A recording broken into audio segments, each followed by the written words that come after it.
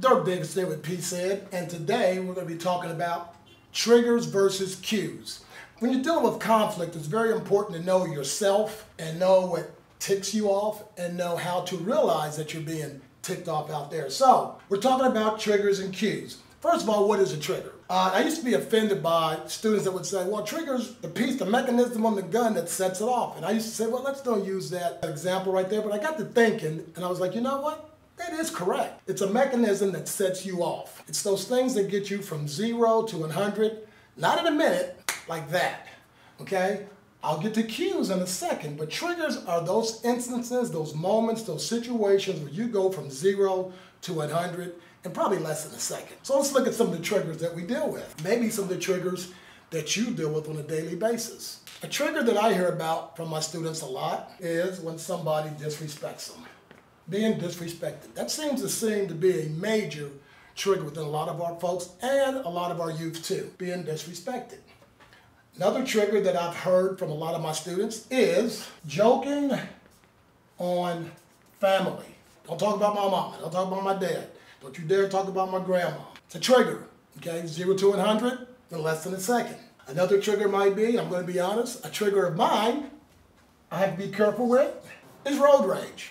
I drive every day. And in my travels, there's a lot of times where it's bumper to bumper, folks are flashing their lights, people are being quite rude. I have to take a deep breath sometimes and realize that my emotions are going high and my thinking's low. So road rage is a major trigger. Some other triggers might be, I've had students tell me getting abused. They don't like being touched. They don't like being, talked about real loud. And when I say abused, it doesn't have to be like child abuse or anything like that. Just being abused on a daily basis. People, messing with you, people talking about you all the time, it sets off triggers, okay? It gets old after a while. When you talk to students, they really have a hard time when they feel that they're getting abused. Another one we deal with, and we'll talk about this later, is all the negativity that we're having on social media.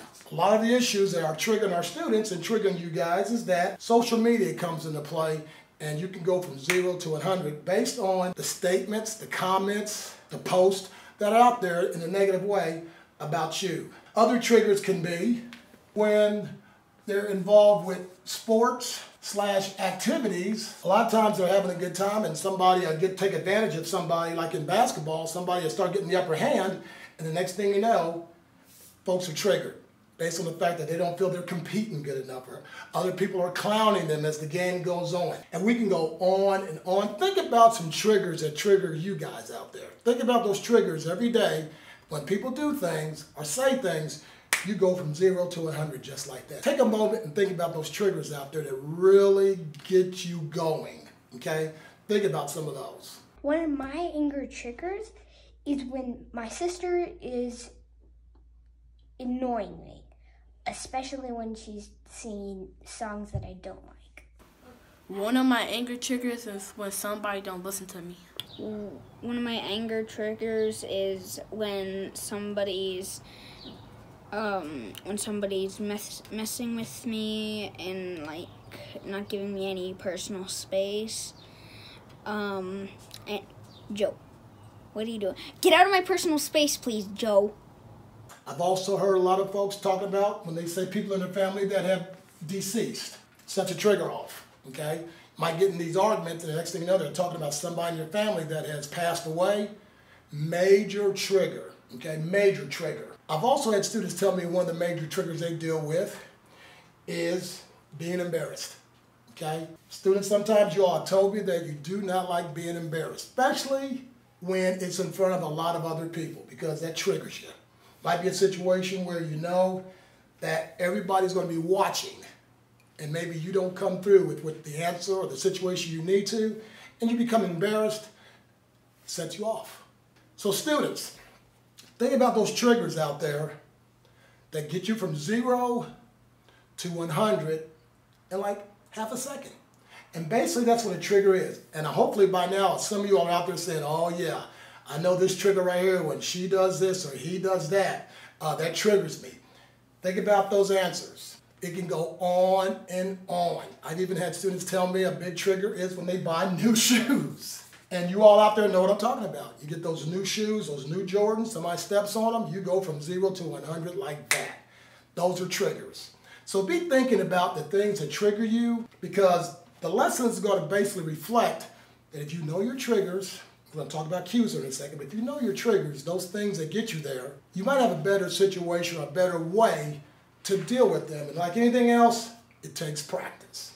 So part 2 of this lesson is cues. Cues is a little different. Cues basically, well, triggers are the things that set you off. Cues are more physical. Cues is what your body goes through. And I love doing this part of the lesson because a lot of times when I'm talking to my students, you start hearing, oh yeah, ooh, I forgot about that. My body does do that. So it's not the action you do, it's basically what your body goes through. For example, when you start getting very upset and you're triggered, you might have your veins start popping. Your veins might start popping. So now that I've told you that first one, I want you to be able to sit back and say, now I get what he's saying. Veins popping, maybe sweating. Maybe you get goosebumps. Maybe that heart rate starts picking up. In my own personal situation, it doesn't happen often, but I know a major cue for me is I bite my lip. Ugh. I can bite my lip so hard sometimes that I'm really having a bad situation that my lip may bleed. And that's when you know that your cues are letting you know that things are not going in the best direction. Some other cues can be, we have veins popping, sweating, goosebumps, heart rate, biting your lip. Another one could be, you may start tapping your toes or tapping your hands. Shortness of breath. Another cue could be maybe, and I've done this before, another cue could be, maybe you cry. And it may not be the boo-hooing type crying, it might be just that one tear that comes down that lets you know that I am starting to go in a direction I don't need to. Okay, so be thinking about those cues, those actions in which your body's trying to warn you that you're getting ready to go to another level. One of my anger cues is my ears will get real hot and probably turn red, and I'll get kind of sweaty. My anger cue is I just stare at them. One of my anger cues is I tear up, and it's really embarrassing because you don't want to tear up when you're trying to be assertive or you're in an argument, but that's definitely one of my cues. You put that together with your triggers, what got you there in the first place, and start thinking about what your body goes through. It's very important to realize that cues are basically a signal telling you that right now you're not processing real well. It is so important to know that when your veins are popping, when you have that shortness of breath, when you start sweating, you start getting those goosebumps, you know something's going to pop off. That's a sign that there is time for an intervention. So triggers versus cues are triggers/cues. It's very important because it's a process in which it's all about you. And once you become good at knowing your own signs, you can identify that in other people, okay? Veins popping. I've got a brother that I know when he goes there, it's time for maybe Big Brother to kind of intervene. That's one of my cues.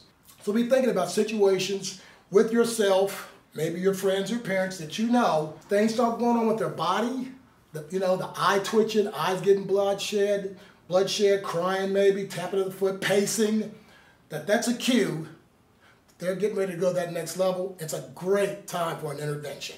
With triggers and cues, it's very important, especially with yourself, because like anything else, when you start getting a handle of this and you start practicing or knowing those signs, you can handle conflicts and situations that can get out of hand a lot better. So that's just about triggers and cues, but I want you all to think out there. Take some time and think. Triggers is what gets you there, but think about what your body goes through. Okay? Everybody's body's different. Everybody's body's different, so think about what it goes through. And if you can do that, you're better apt to be able to handle a situation when the time is needed. It's not going to happen overnight, but you can look back at some situations where you can say, I remember sweating, I remember having shortness of breath. I remember pacing, I remember balling up my fist. I remember that one tear coming down. I remember having the goosebumps. That was my body telling me, time to hit the pause button. So think about that. I'm going to challenge you to think about knowing your body and knowing when those things happen. That's your cues, letting you know that it's time to take a chill.